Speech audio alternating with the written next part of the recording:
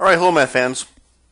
Okay, today we're going to cover a topic, and it's going to be multiplying and dividing rational expressions.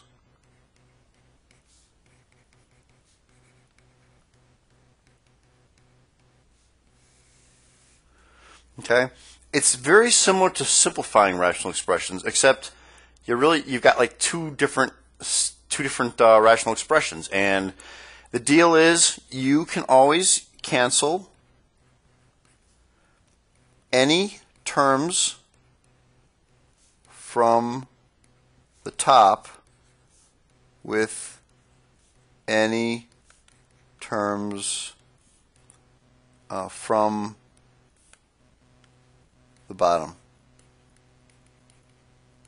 That's the rule. You can do that. Cancel any terms from the top with any terms from the bottom. So let's start with a real basic problem here. If I have x plus 2 over x minus 3 times x plus 6 over x plus 2. As long as this is multiplication here between terms, because remember how back in the day I told you there has to be multiplication in order to cancel things out? It's the same thing here, and in this case you actually have a multiplication symbol between the terms. I can cancel this out if it's exactly the same. So these have to be the same in order to cancel it out. So they cancel out, and now I've got, how about this? Can I cancel anything with the x minus 3 and the x plus 6? No, they're not the same. They have to be exactly the same.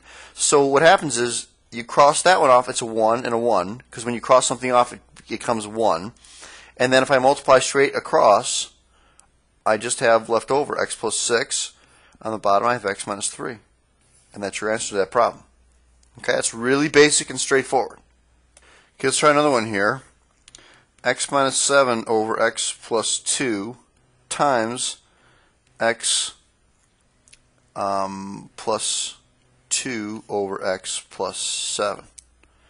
Okay, x plus 2's cancel. Not the same. So it's x minus 7 over x plus 7. And that's your final answer. Please don't cross off the x's and the 7 and the negative 7.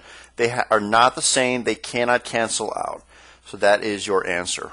All right? Please watch when you do these problems. All right. Another problem.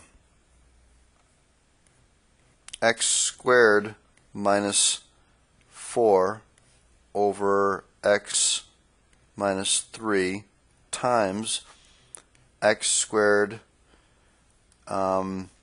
minus 6x plus 9 over x squared plus 4x plus 4. All right? A lot of factoring here, guys, and I told you back in the day, if you see x squared terms and plus and minus with that, you've got to factor. So right away I can factor this x squared minus 4. That's x plus 2, x minus 2, and the bottom is x minus 3. Okay, this next guy here, that factors to x minus 3 times x minus 3. Okay, the bottom factors to x plus 2 times x plus 2. Now anything from the top can be canceled with anything from the bottom. So if I see something the same, which I do, I see an x plus 2 here and an x plus 2. Okay, I have an x minus 2 and an x plus 2. Can't cancel those out. I see x minus 3 and an x minus 3. And guys, don't cancel both x minus 3's out. It's only one top for one bottom. Okay, don't cancel two top for one bottom. And that's all I can do. There's nothing else to cancel. So my answer to this problem is x minus 2 times x minus 3 over x plus 2. That's it. Can't do anything else with it. Okay? It's pretty straightforward, but you got to remember, there's tons of factoring. Tons and tons and tons and tons and tons of factoring. All right. Let's try this one here.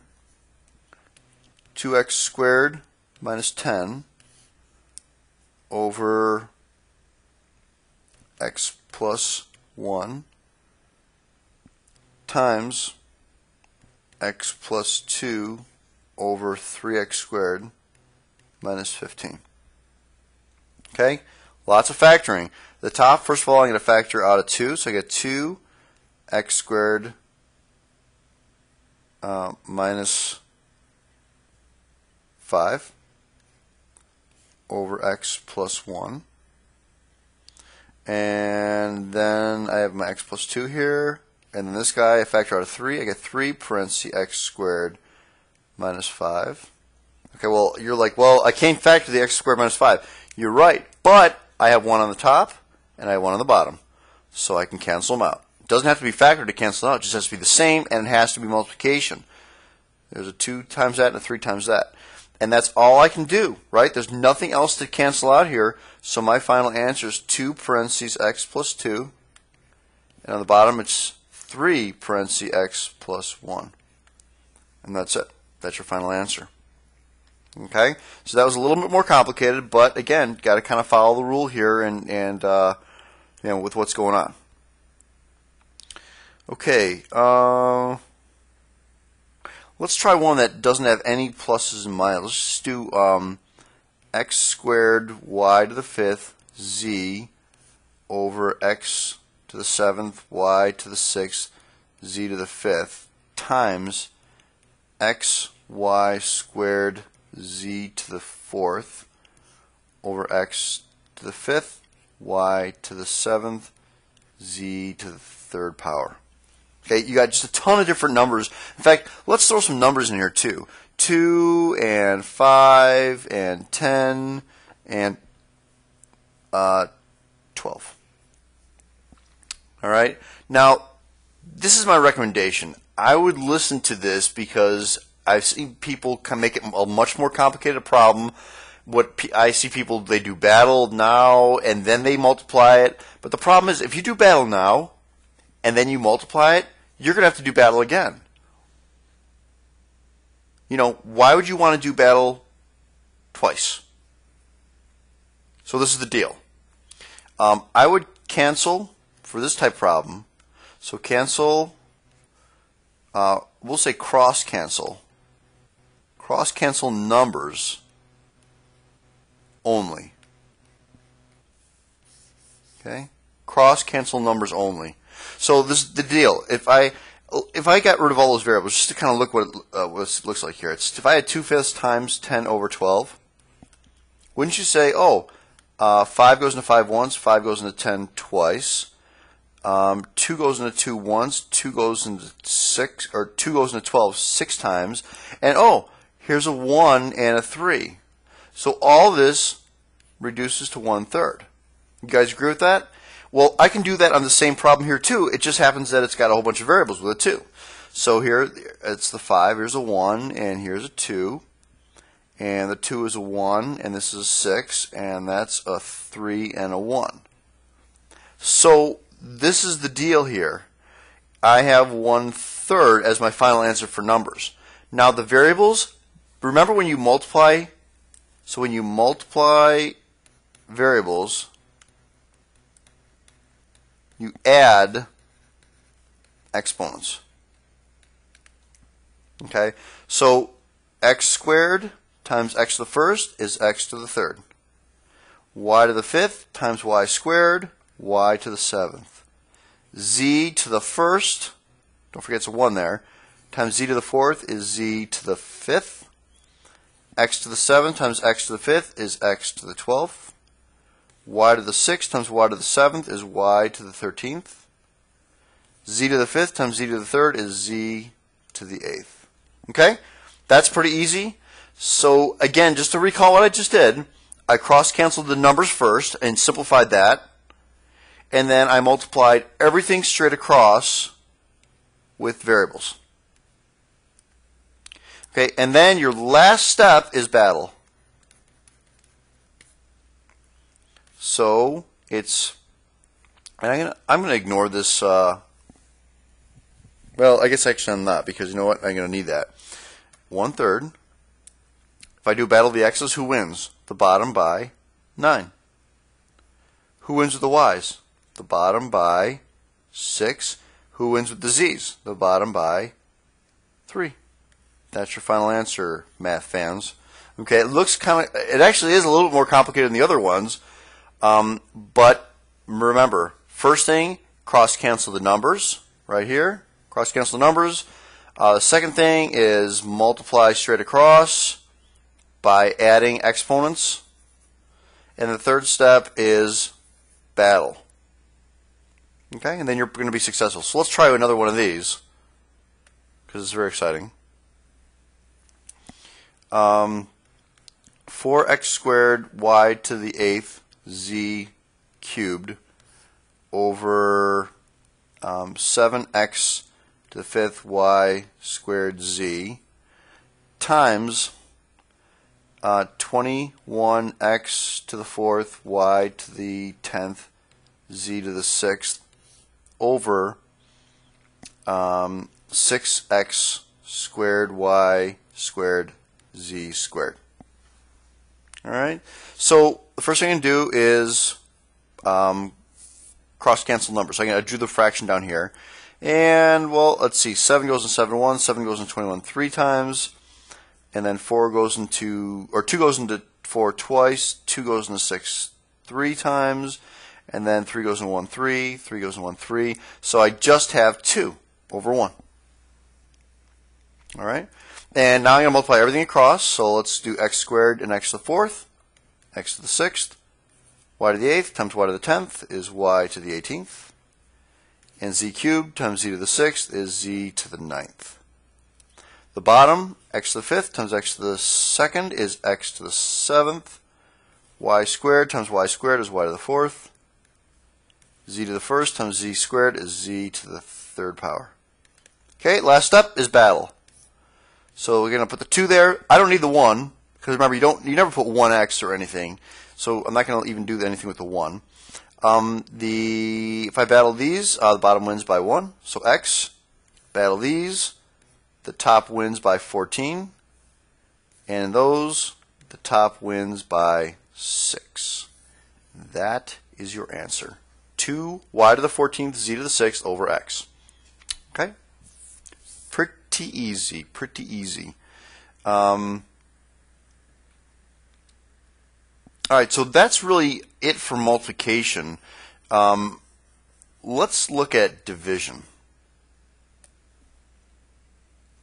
Okay, division is just as easy. Basically, if you guys remember, 2/3 divided by 4/3. If you guys remember what you do with a fraction, you change this to multiplication and you flip or take the reciprocal of the second fraction, not the first one. So this is what you're going to do. You're going to say 2/3 times the reciprocal. And here I can cross cancel. That's 1 and a 2, so you get 1/2. Okay? That's all you do. So all these problems that I've actually done before, I could change them all into division problems and kind of show you that. But let's do a few of these, and you should be good to go with the division. Okay? So let's see here. I have x squared minus 49 over x squared plus 6x plus 9 divided by x squared minus 7x over x squared minus 9. Okay, I like that one. Alright, so the first thing, before I even do anything, before I even factor anything, the first thing I'm going to do is I'm going to flip this and change it to multiplication. That's the first thing you're going to do, guys. So let's just do that. We have x squared minus 49 over x squared plus 6x plus 9 times x squared minus 9 over x squared minus 7x. Okay, and then you're going to factor them. There's so much factoring involved here. It is not even funny. Well, math is fun, but it's not funny. But there's so much factoring involved. So, in fact, I can see that I'm going to factor 4 times here. So x squared minus 49 is x plus 7. X minus 7. On the bottom is x plus 3. X plus 3. Times, that factors to x plus 3. X minus 3. And that, I just factor, I do a greatest common factor. I factor out an x. I get x times x minus 7. Okay? Now I can cross cancel because now it's all multiplication. There's all multiplication between terms. So the x minus 7's cancel. 1x plus 3 cancels. And that's all. That's all I can cancel. There's nothing else to do here. So my answer is x plus 7 times x minus 3 over x times x plus 3. That's the answer. So division is really almost the same thing, except you got to change to multiplication and flip that second term. It's pretty easy to do. All right. Let's try one with some numbers and variables and no plus sign. So let's just do, how about 2x cubed y to the 4th z to the 5th over 9x to the 7th y squared z divided by 4x squared y to the 3rd over let's say 15 x y to the 5th z to the 10th. Okay, so the first thing I'm going to do is I'm going to switch around.